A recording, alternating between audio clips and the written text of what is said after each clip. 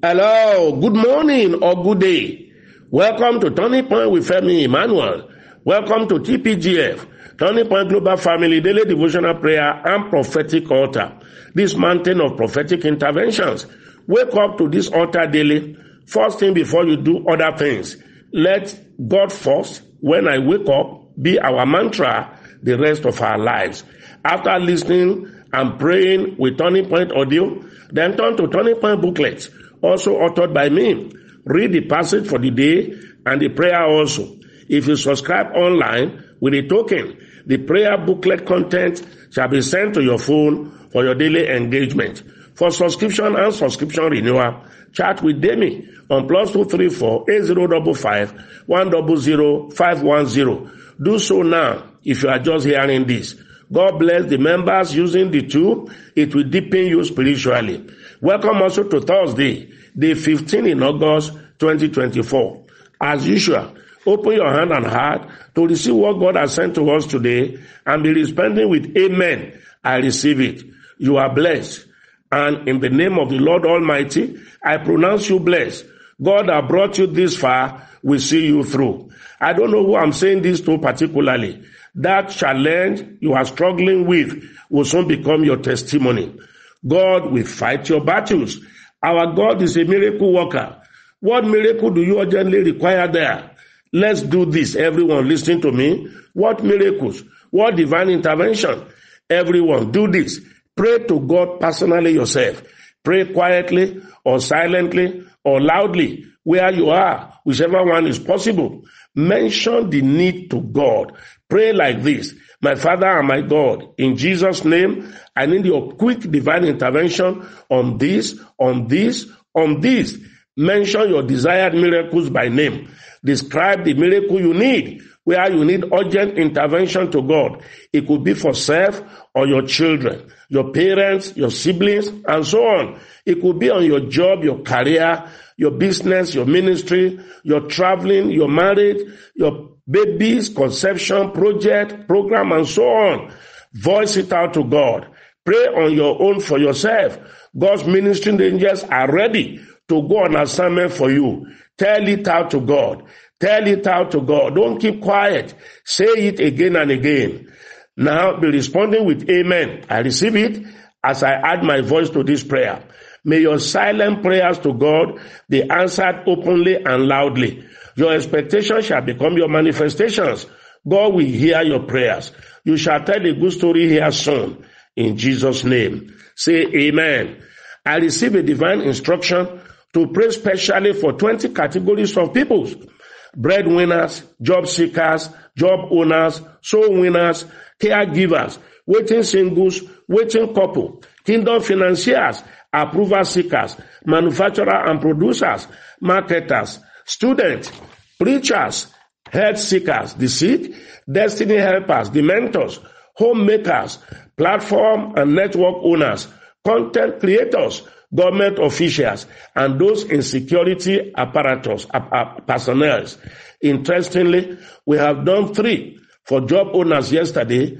Today's prayer is for soul winners. So all those involved in kingdom work, in soul winning, I want to pray for you. All those rebroadcasting Turningpoint to others, those that like, make comment, and share online whenever we are having programs. You are all preaching the gospel, extending the gospel to others.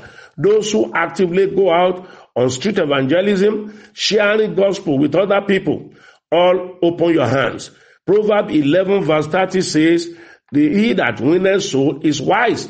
Receive God's grace for wisdom. Receive soul winners' blessings.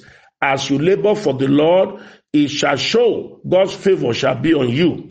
In heaven, you shall receive soul winners' crown. May God give you more souls to win for him. Say amen and amen. Tomorrow's prayers will be for caregivers. So doctors, nurses, all those of you in medical line, NGOs, and the rest of it, get ready. The prayer tomorrow is for caregivers. August 15 celebrants, your birthday prayers. You are blessed. Your birthday is blessed. You will live long and fulfill your days in Jesus' name. Happy birthday. Listeners, let's rush. First issue for insightful and practical teachings today. Good morning, Pastor and Tpgf.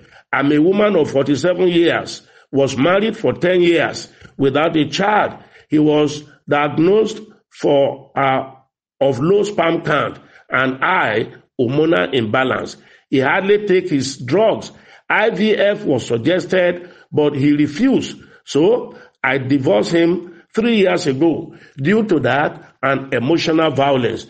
I'm thinking of laying with a man so I can have my own child too before I'm 50 years, since no godly man came to my way. Wow, how I wish both of you were connected to a platform like this, or you are under a good pastoral care in those 10 years of marriage.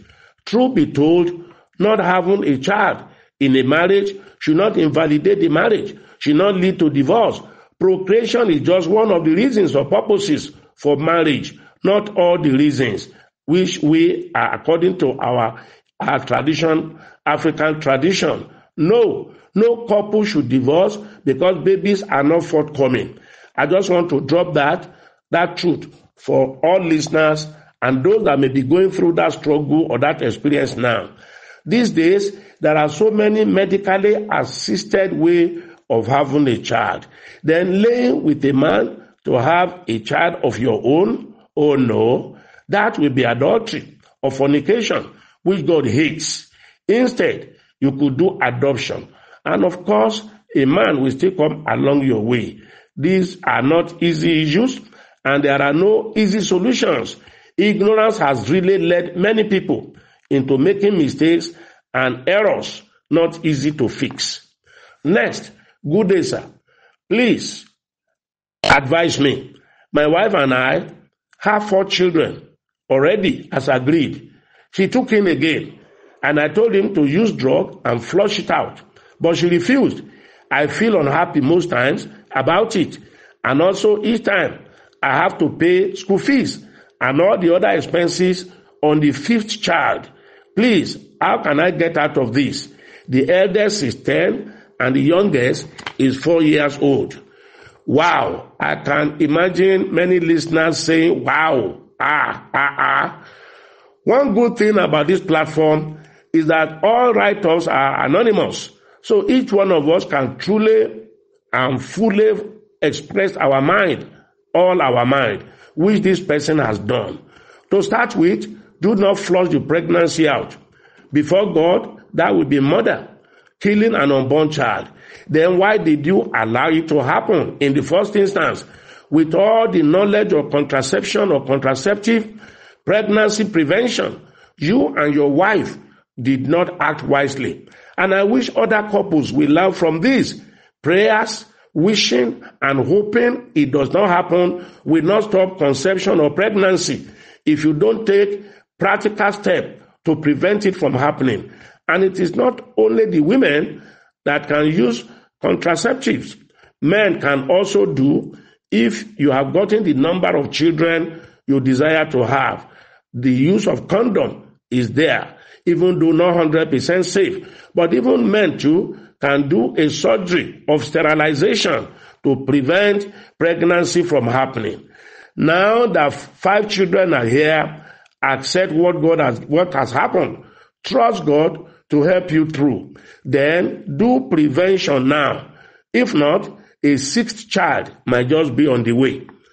Next, my husband has left me for another woman for more than 6 years now, and I'm still waiting for him to return, and he has not.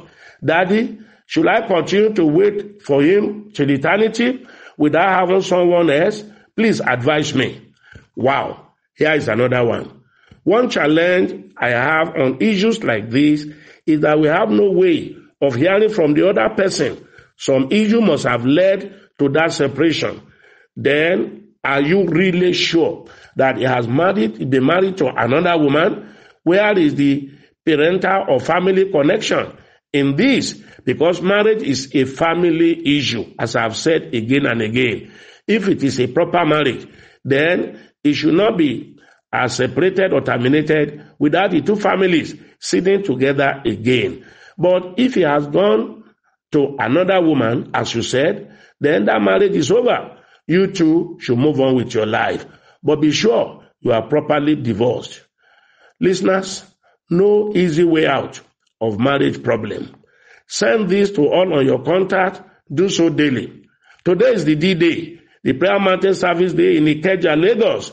Tpgf members and listeners in and around Lagos, leave home on time to beat the morning traffic. 2 services we hold as usual. 7 to 9 a.m. is the first service. 9:30 to 11:30 a.m. is second service. Prayer focus today is presenting your family before God. Come and bring all members of your family and come and stand in the gap for those that are not around. Oh, come, good enough. Schools are on holidays now. Bring all your children and bring their photographs and the things of those that may not be here. Joshua 24 verse 15, he said, as for me and my house, we will serve the Lord. Bring your entire household, your family, list their names, bring their photographs, bring their things, encourage those that are around in the city to come to Prayer Mountain. Let's present ourselves as a family. The anointed mantle shall be given out free to everyone coming for praying and doing miracle. Same 2 services we hold in Dominion City, Ibadan, Kolobo, Abeokuta, Osogbo, Akure, Port Harcourt, and Uyo. Simultaneously be there, and it shall be live streamed. So connect from all over the world where you are listening to me now. Have you paid your tithe and sow your seed in your latest earning?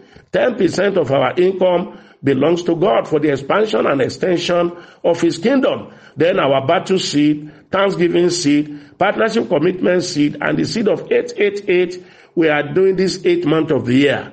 Do as God lays in your heart. You can listen to other people's testimonies as they faithfully pay their tithe and sow all the various seed. If you do what they do, you'll be getting what they are getting. I speak to everyone's life today. You will matter. Go and know fulfillment. Go and seal hair. Go and have a breakthrough. You are going to return with testimonies. What God cannot do does not exist. God sent me because of you. Heaven will not rest until you are truly blessed and fulfilled. I'm Femi Emmanuel. I love you. TPGF, answer, truly blessed. Bye.